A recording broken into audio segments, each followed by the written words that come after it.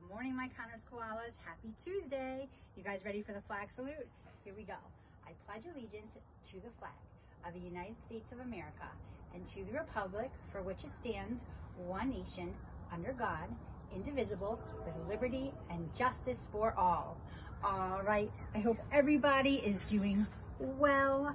I hope you guys are continuing to log your hours for the Six Flags Read to Succeed program. Again, the deadline is May 4th, and I want to share with you an awesome reading quote, especially because we're all at home right now. It says, "Books aren't just made of words, they are also filled with places to visit and people to meet." Your books are going to take you on an adventure. Read, read, read. If you are bored, pick up a book and read. You guys all have your Raz Kids accounts.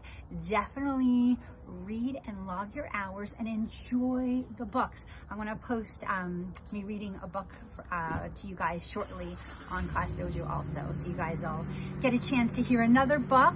And we're going to go inside right now for an experiment. Are you guys ready? Here we go. We are going to do an experiment mixing an acid and a base. And from there, we're gonna have a chemical reaction, and we're also gonna have carbon dioxide be produced. Are you ready? So what do you need? You need vinegar, you need baking soda, and you need a Ziploc bag. I would also recommend doing it over a sink because it might get a little messy. Are you guys ready? Take your Ziploc bag.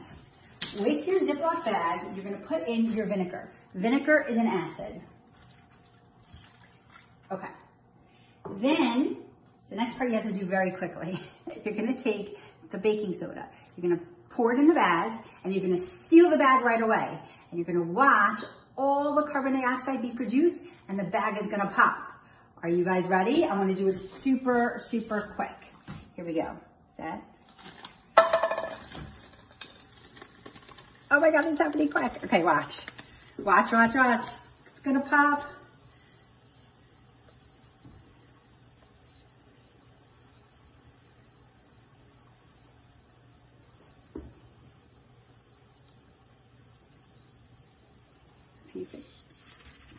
Boom, there it goes. Did you guys see it explode?